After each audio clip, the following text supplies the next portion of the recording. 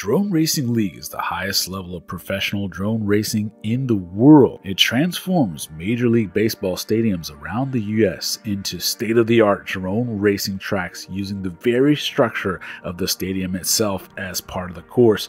This year, the championship race is in Miami, Florida in the Marlins Stadium. Join us in this series to take you inside the mind of the fastest flying racers in the ultimate test of skill, concentration, and technology. Okay, we're here with Hyper. How does it feel going into the biggest race of the season? Man, this is going to be crazy. We've raced this track with no one in the audience, but tonight, 10,000 people. It's the biggest race I've ever been to. It's the biggest race in history, really. So I think it's going to be pretty exciting. How has it felt watching DRL on TV, thinking about what it might be like to be there and then actually being there?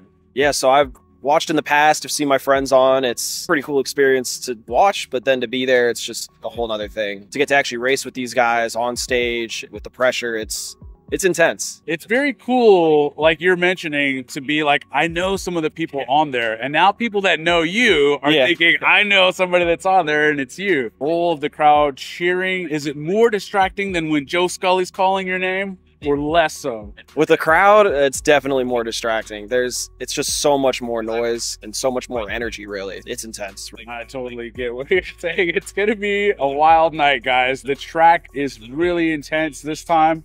Probably one of the more complicated tracks I've ever seen on DRL. How does it compare throughout the ones you've done in the season? Yeah, so we flew in San Jose and the track was pretty open. It was good for racing just because everybody was really tight.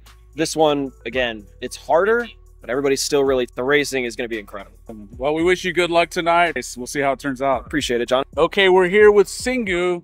First season on DRL. What has it been like so far? It's been incredible. I've never seen anything like this, and being part of it, it's so far been incredible. Is there a lot of drone racing where you come from? Yes, but I wish there was more, especially after the COVID pandemic. Everything, all the races were slowed down a lot. So I'm very excited to be here racing. Have you been watching the show for many years, wanting to be on the show? How did it come about? Did they reach out to you? Did you do the tryouts? They reached out to me, and in the end, they chose me. Well, it's been one of the most internationally diverse rosters so far. There's people from many countries. What has it been like meeting everybody from a different part of the world and then racing with them? Are you guys friends? Are you competitors? Are you co-workers? Well, yeah, of course. Of course, when we are racing, we are like, stop being friends for a second and just are competitors and everyone tries to win.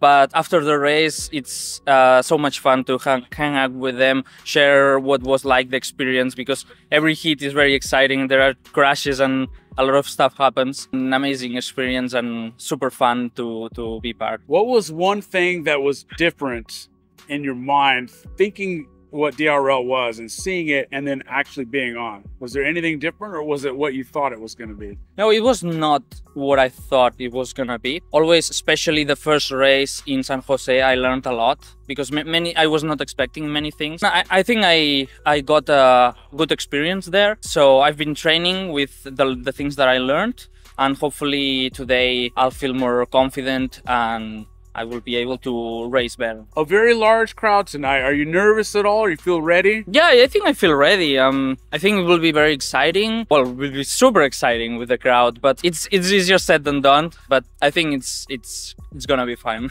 Well, good luck tonight. We wish you the best. Yeah, thank you very much. We're here with Pawelos, first season in DRL from Poland. Yep, Krakow, Poland. Is drone racing big in Poland?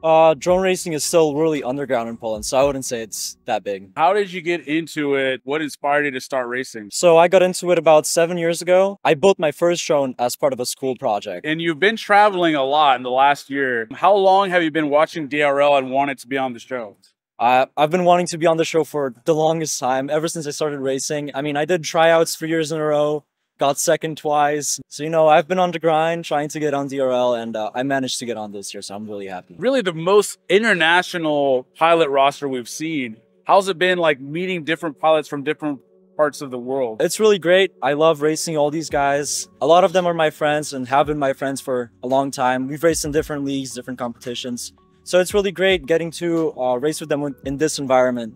because racing in DRL is so different to everything else in drone racing. I think it might be the biggest drone race that's ever taken place. Are you nervous? Do you feel good? Do you feel prepared? I feel really prepared. I woke up about an hour ago, so I'm feeling locked in, you know? Trying not to think about the crowd, you know, just focus on the racing and just fly my own race. Hyper, Singu, and Pawelos are all in their rookie season on DRL and are fighting for the midfield position. Each has been at the top of their leaderboard in their respective countries of the US, Spain, and Poland. It's rare that even the top pilots come in and can adjust their flying style and routines to be at the top of the DRL standings. But the top isn't the only thing that matters. Oftentimes, the most intense battles of the season is the fight for positions 4 through 7. For a rookie to secure one of those spots would be huge. After all, Halo Walker, who's been leading most of the season this year, was in 8th in his first season, proving that you can get points on the board, stay up in the air, and not buckle under the pressure of seeing the lights from the drone in front of you or from the blaring of the announcers and the crowd is